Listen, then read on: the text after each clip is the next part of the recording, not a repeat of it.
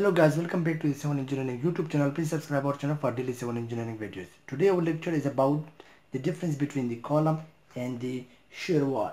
So in this lecture I am going to differentiate between these two types of the structure members. The first difference is that the column is a structure member used to take the compressive load. So we can say that the column is mostly designed for the compressive load. They are mostly designed for compression, or we can say, for example, let's take this a column in a structure member. So they mostly take the load and compression. That's why column sometimes called as the compressive member, because mostly the load act on the column is the compressive load. They are not mostly designed for the lateral loads or the sidewise load. They take the compressive load and transfer into the another column or to the foundation here. While the shear walls are mostly designed for the lateral forces. So to resist the lateral loads means the horizontal load, it may be the wind load, or the seismic load means the earthquake load. So they are mostly designed for lateral loads.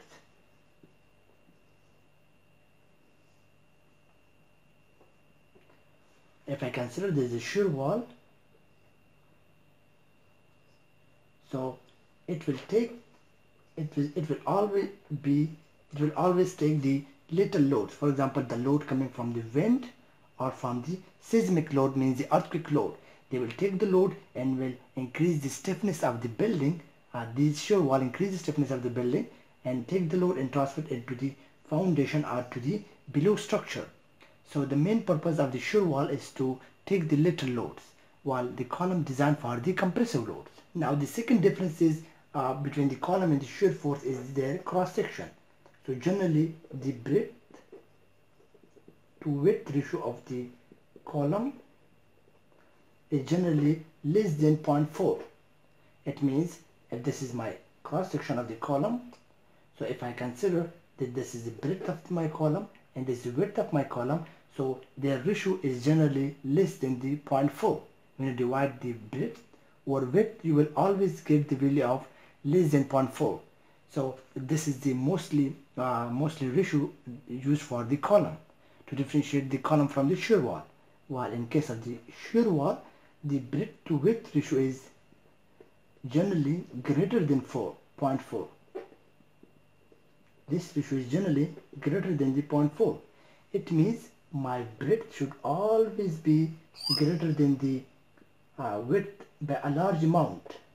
You see here that this ratio is always greater than the 0.4, while in case of the column, this ratio always less than 0.4.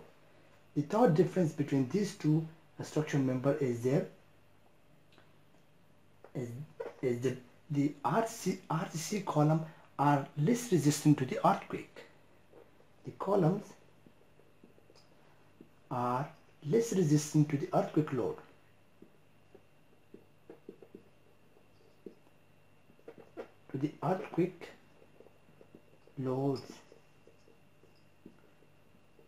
In comparison to that of the shear wall, while the shear walls have high earthquake resistance. The shear walls have high earthquake resistance and they are mostly designed for the earthquake loads. That's why they have high earthquake resistance in comparison to that of column. The fourth difference is that the columns are normally provided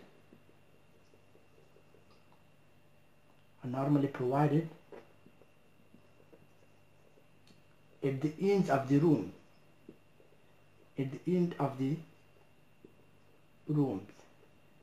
You always observe that the columns are always provided at the end of the structure or at the end of the rooms, while the shear walls, they are quite different from the columns.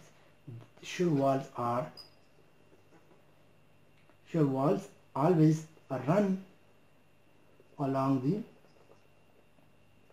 full length of the wall.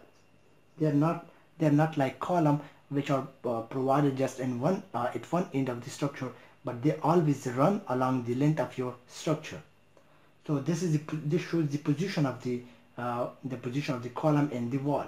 That the columns are provided just at the end of the rooms, because they don't have any much high cross section as compared to the shear wall, but the shear wall always run along the length of the structure.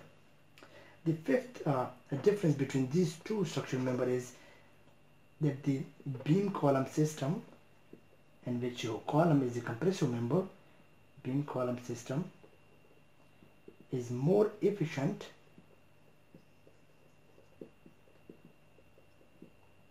and preferred for low rise structures.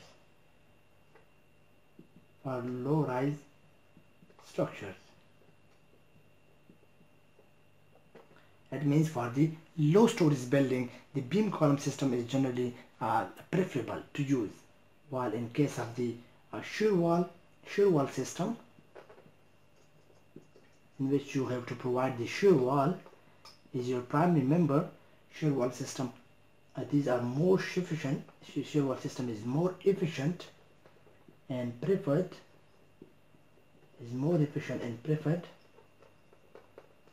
and high-rise building,